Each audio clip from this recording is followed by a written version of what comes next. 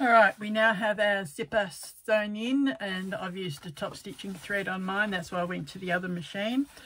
Now what you're going to do, I said 3/8 before, I think it was, but it's actually 1/4 of an inch that you fold your pockets back, wrong sides to wrong side, just on those two edges. Then you're going to line up those two folded edges with each other and clip them. We are going to use this to turn through later on. So clip them together at the fold. Just a 1/4 inch fold on both pieces. This lines it up.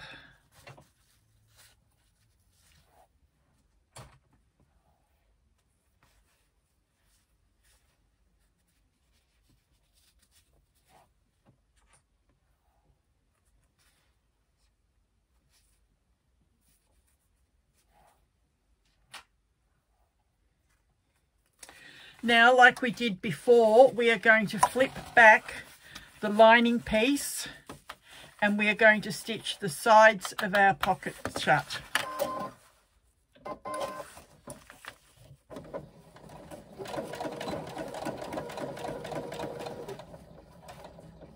Slowly over the teeth so I don't do what I did last time and snap a needle.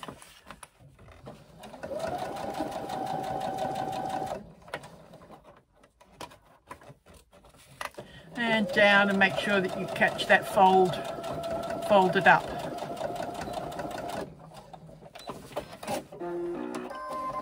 So that's what you have done for your pocket, and you catch that folded edge up. That edge is still open. Now we do the same on the other side. Fold our lining piece back so that we don't catch it, and if it's easier, do it from the bottom at the folds.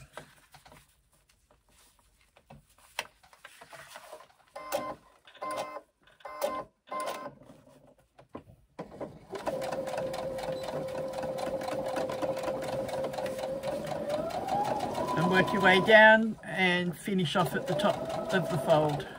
Going carefully over the zipper so the needle goes between the teeth.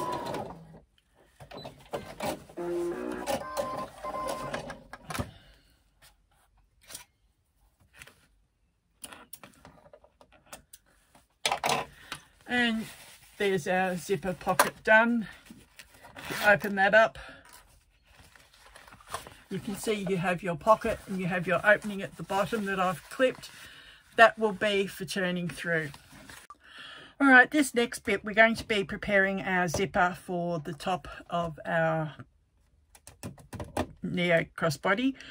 What we're going to do is on our zipper pull end, we are going to open those teeth up a little bit. Because I was working with black tape, it's a little bit hard to show you the markings on it. So I've actually prepared mine so you can see what it looks like finished. But I'm going to show you on an old piece of white tape. I'm just going to open those up a little bit. You are going to measure 3/4 of an inch down from the end of your tape. Then what you're going to do is you're going to get that piece of tape, pinch it at the line and pull it over towards the teeth of your zip. So what you end up with is, I'm just going to put a clip on it to hold it in place.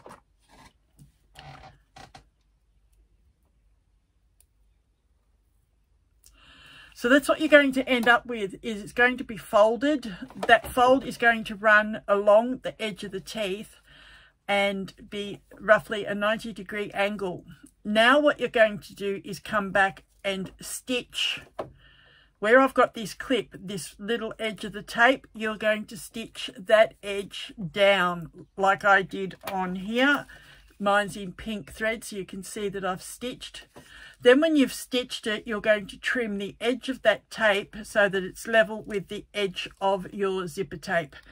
Then you are going to measure, pull your zip up, then you're going to measure 9 inches. So from the pull down to the end of the zip you want 9 inches. Make a mark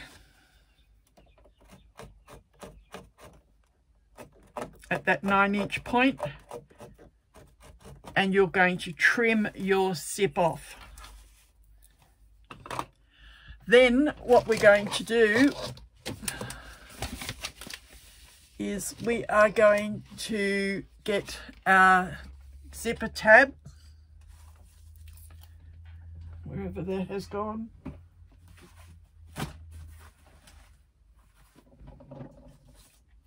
There it is. You piece F the zipper tab. You either have a piece of your exterior or your accent. I'm using cork, so mine doesn't have a bigger fold, and you will fold that over the edge of the tape halfway and stitch across, and I'll be doing that on the other machine, so I'll be back when I've got that done. Alright, once you've done that and you've top stitched the edge of your zipper tab, what you need to do is mark the center of your zipper. I've used a white dressmaker pencil because I'm using the black tape, but sometimes if you've got lighter coloured tapes, you just use a pen. I always use friction pens because I can iron them away, or it has a little eraser on the end that you can rub it away with some friction. Marking the center of both exterior pieces and both lining pieces with little marks so that you know where to line up. We will start with our exterior front and our liner piece that has the zipper pocket in it and our zipper. We are going to place the external front piece right side up. Zipper with the pull on it, right side down, lining up those center marks. So the center of your zip with the center of your panel. I'm just going to put a clip in it to hold it for the moment.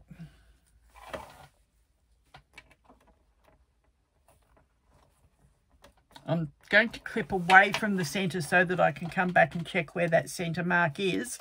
Then we're going to place the lining piece. Sorry, before we do that, we need to top stitch, or edge baste in place rather, the edge of this zip using a 1/8 inch seam, getting as close to the teeth as you can.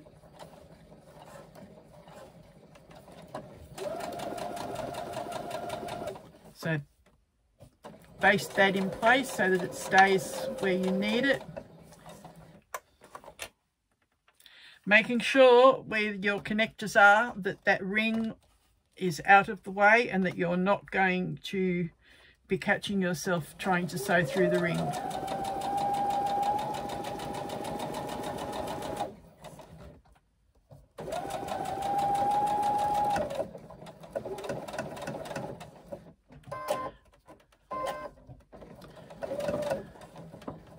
Making sure your tab stays flat and doesn't double back on itself. Alright, so I have basted that in place. Now I will take this and I will line up the center. I actually marked the center on the right side, and I probably should have marked it, so I'm just going to need to find where it is. Put my thumb there so that I can see, and I'm going to line this up at that same point. So now we have them centers together, and you should be matching edge to edge. Now what you do is come back in and we will sew that with a 1/4 inch seam allowance using our zipper foot. Might help to be able to move your zipper down out of the way for a little bit and then come back and move it back. All right, so I'm going to line them up, do a 1/4 inch seam,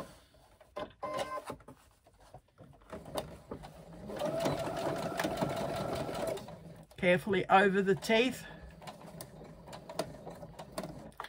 I think why I'm having problems is I'm using a number 7 tape because it actually was a decorative teeth zip, and it's just a little bit harder to sew.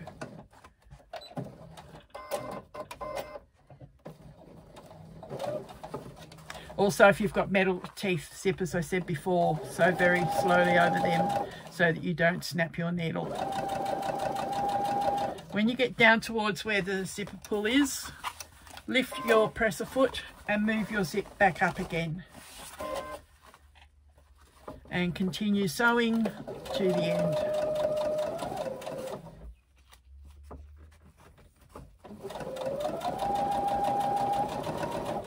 My waterproof canvas has moved slightly on me. I'll work that out shortly.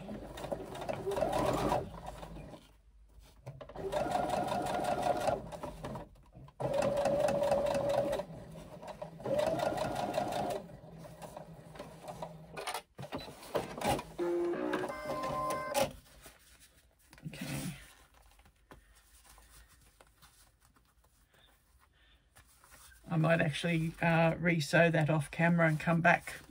All right, now that I've redone that seam, the edges line up nicely. You then press both of them away from your zipper tape. Don't top stitch just yet. We are now going to place our other external back piece onto our tape, matching the centers. I'm going to baste that in place. I have also used a clip and clipped my little ring down onto the flap on the front so that it doesn't come up and get caught in the way. Make sure your zipper tape, your connector tab on the other one is out of the way as well. Okay. So very carefully, using a basting stitch, baste that in place, keeping it even.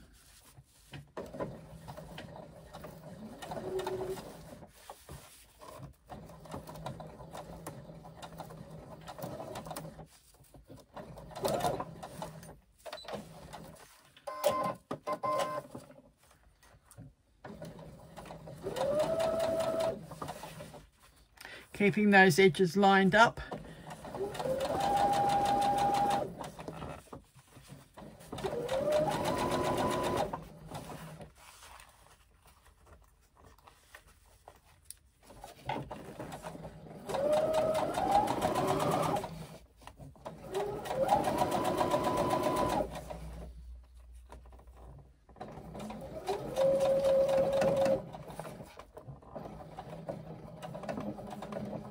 You'll most likely find that you line up with that stitching line on your zipper tape. That way you know you've kept it fairly even and you've got it lined up.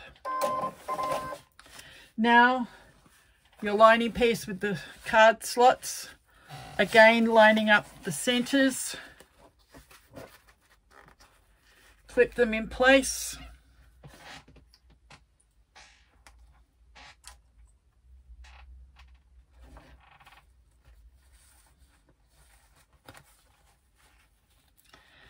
Making sure your connector tab, the ring is down and out of the way.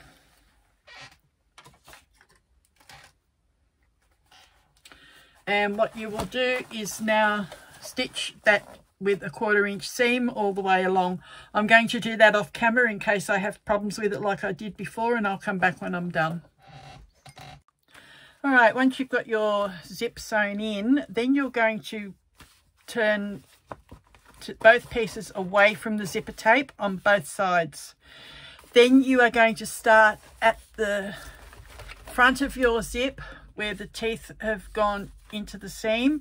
You're going to top stitch along the zip through the connector to the edge of your zipper tape tab at the end. Then you're going to stitch across the tab. Then you are going to stitch back along the other piece of the exterior, back up to the edge of the zipper teeth and stop. Pull your threads through to the wrong side and tie them off and trim them. Then what we are going to do is do our final assembly. But all right, now it's time to put our final assembly together. You're going to match your exterior pieces, but before you do, you need to make sure you have opened your zipper pocket all the way and your central zip at least half the way. Now, matching up your sides, pressing your zipper seams, if you need to fold it anywhere, towards your exterior, not into the lining. Then matching up and clipping.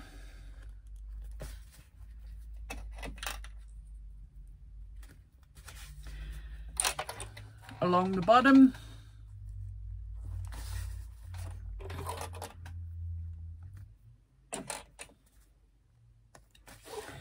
Back up the side.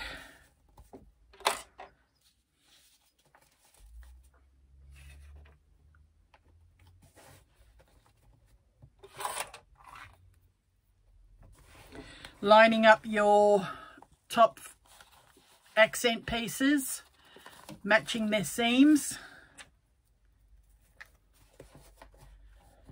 and pushing the zipper again back down towards the exterior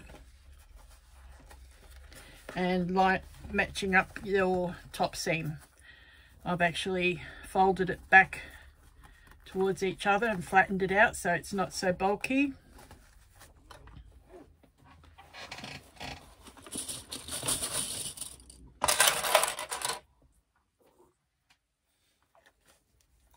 Now matching up your lining sides.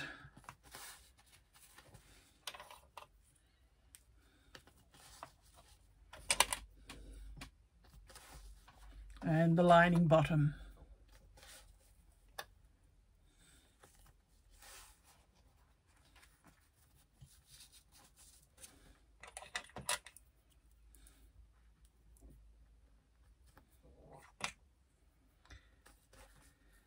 Now we do not need to leave gaps this time because we have left that bottom of the pocket open and we're going to be turning through there.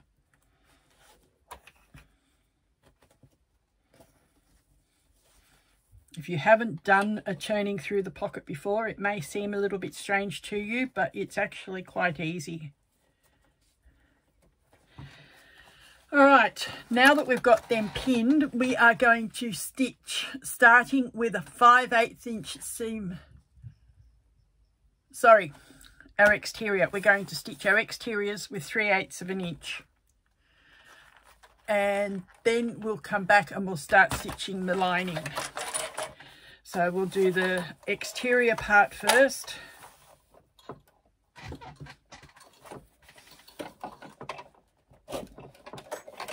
I've got the wrong foot on.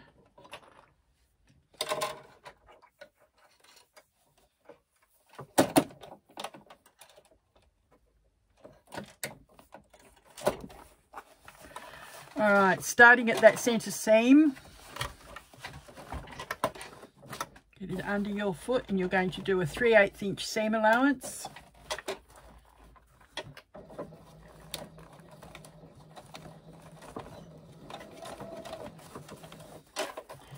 Down the side.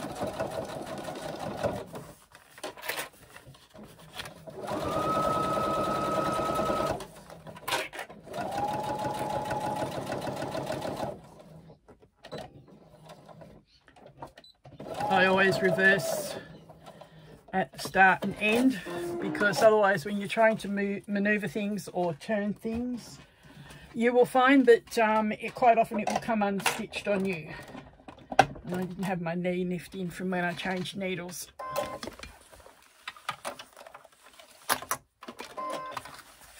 Now we could do a 3/8 inch across the bottom.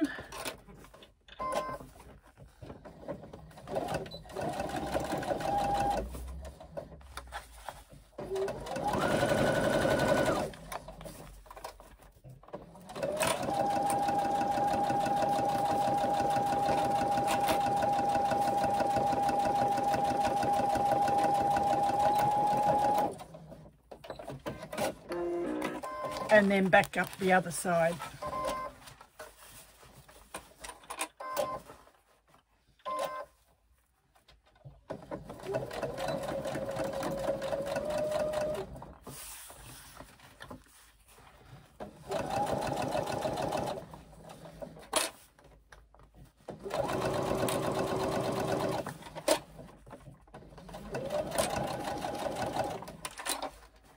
Okay, making sure seam allowances don't fold up and catch on you.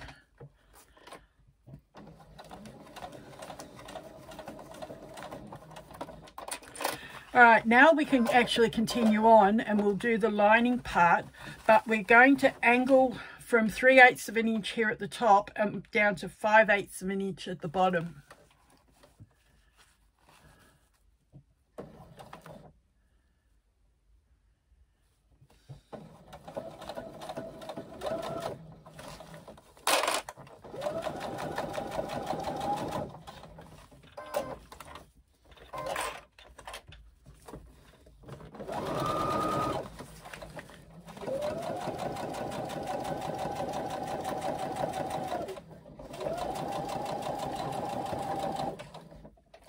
Also 5/8 of an inch across the bottom.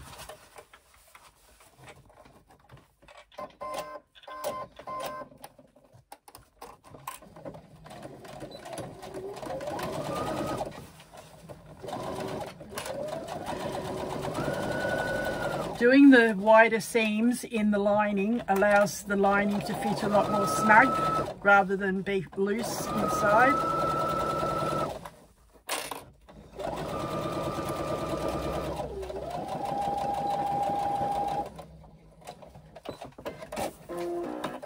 And then your last side seam starting at the 5/8 of an inch.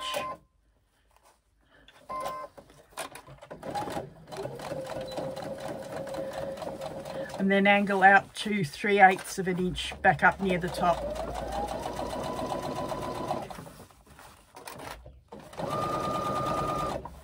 And you'll be able to line up with where you started your stitching before. That way you'll know that you've gone back out to your 3/8 of an inch. And finish off. Now all that's left to do are our box corners, but an optional step that you can do on the exterior to help with some strength if you want is to do an extra row of stitching just into the seam allowance from the seams that you've already done. So I might do that just to show you what I'm meaning. So again, next to the seam allowance,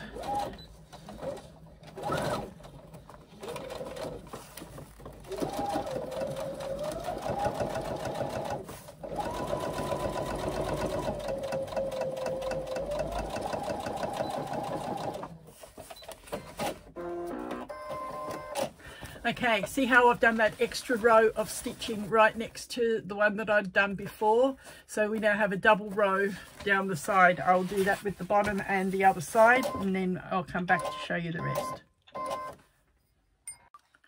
All right, now that I've done that extra row down both sides and along the bottom, we need to do our boxed corners. To do these, we actually get this and try and pull it apart. It can be fiddly because it's only a small box corner.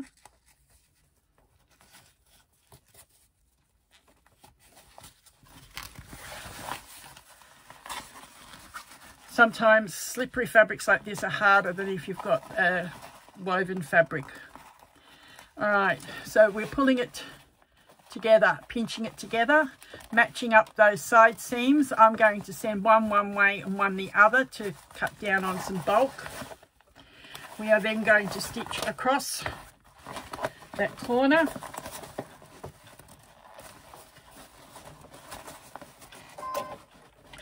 With a, I think 3/8 seam on the outside and a 5/8 on the inside.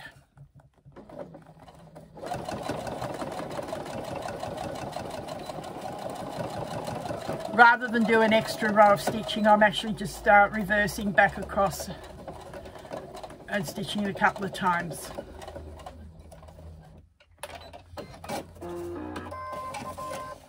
So there's one boxed corner done, and we do the same to the other outer corner.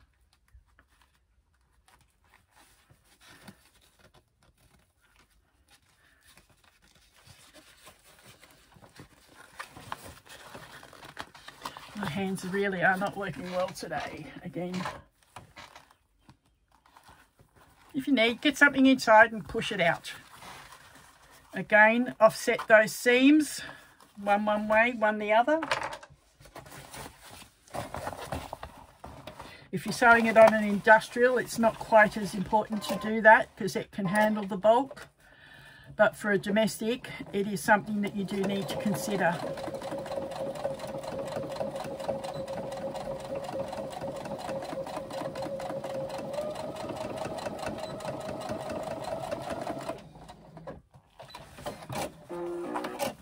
Alright, so they're my two exterior box corners done.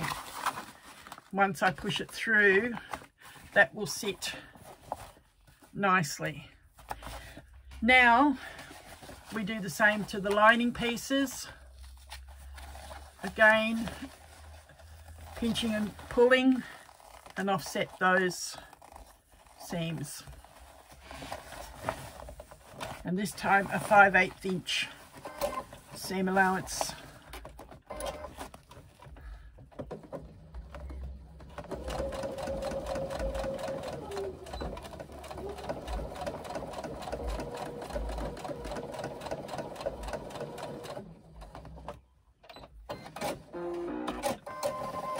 And the last corner we do the same. Pull it apart, offset the seams, and a 5/8 inch seam allowance.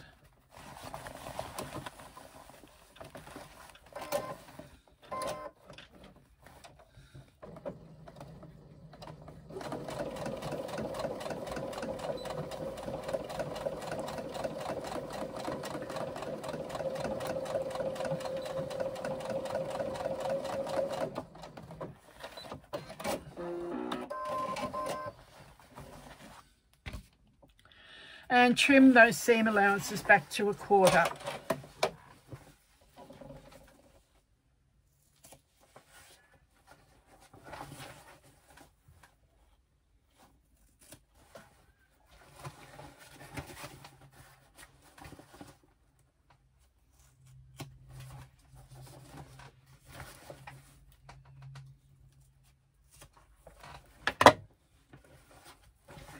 All right. Now comes the fun. We are going to get our hand inside our pocket. We are going to get our box corners and push them into our hand. Poke it with your other finger to help push that corner in and pull. Pull it through your pocket. Get your other box corner, do the same thing, push it in.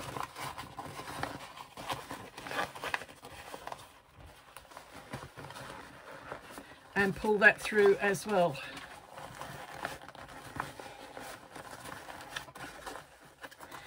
Does get a little bit bulky, but it can be done.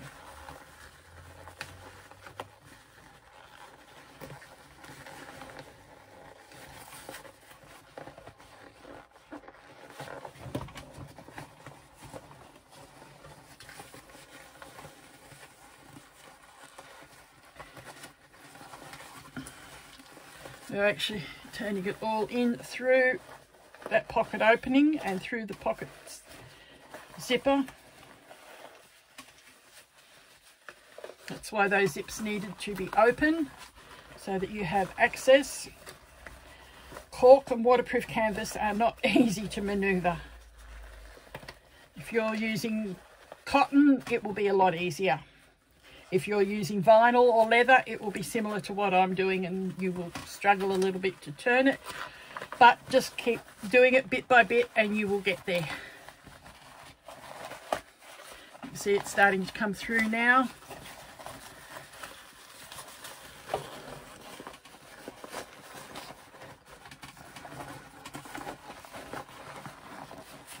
Again, get your fingers in through that pocket opening and push out your box corners of your lining. That will help pull the lining into place.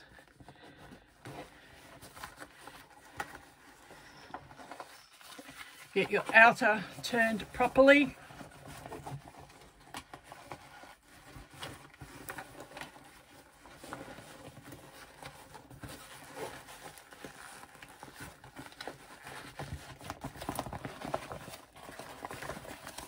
There we go. Now it's starting to come through. Get your corners. Might need to get your hand back inside that pocket again.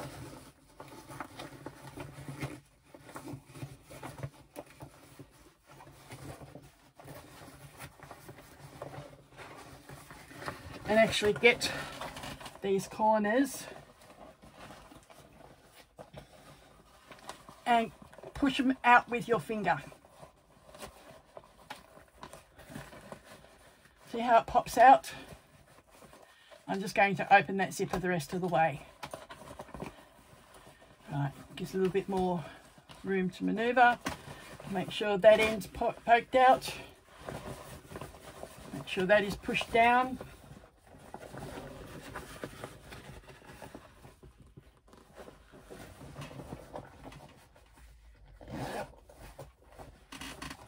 The back zipper didn't need to be open. That's why I was getting a little bit confused there for a moment.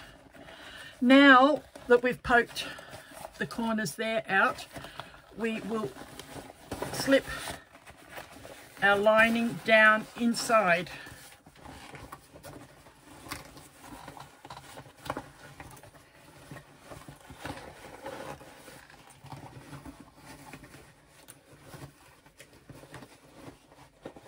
And push those corners. Make sure your box corners are all pushed out on your outer. And then push the lining box corners into those corners.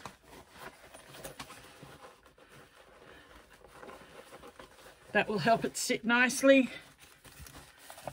And we have turned our bag. Now all that's left to do is pull that pocket lining up out of the pocket, lining up the folded edges, and stitch that closed. I can tell you, my hands that don't have a lot of strength are aching after that.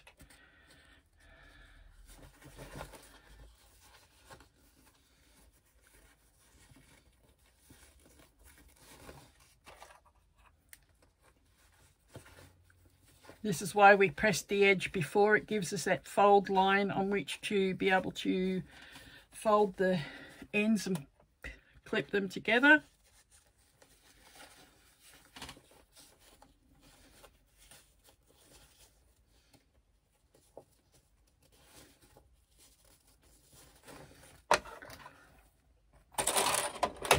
Go to our machine,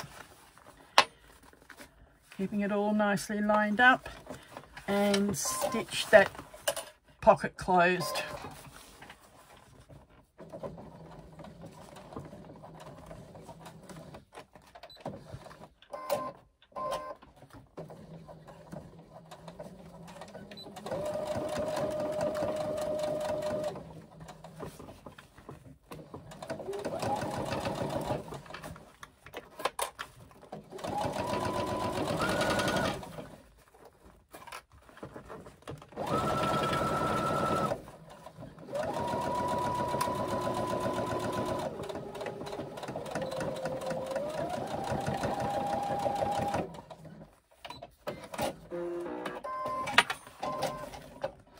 Now we can pop our pocket back down inside the zipper pocket.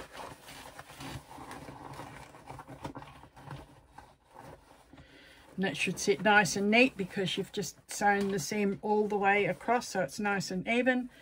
Do up your zipper pocket. Make sure your lining is sitting nicely again. It's the inside of our bag. All that's left now is to close up our top zip.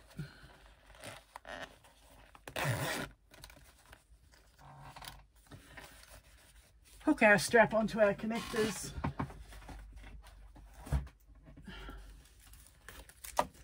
If you only have a wristlet, you'll have the one connector on the side. I'm trying to get that off my clips. All right, so I did a wristlet strap as well. So if I had that down on the side, that is where our wristlet strap would go, and that's what it would look like. But for the crossbody, we hook one onto that ring,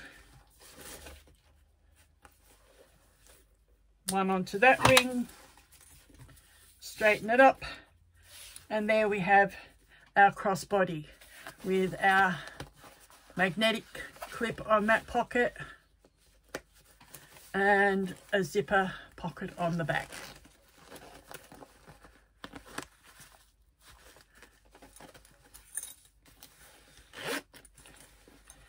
And there is your Neo crossbody. Have fun sewing and don't forget to share them on the page.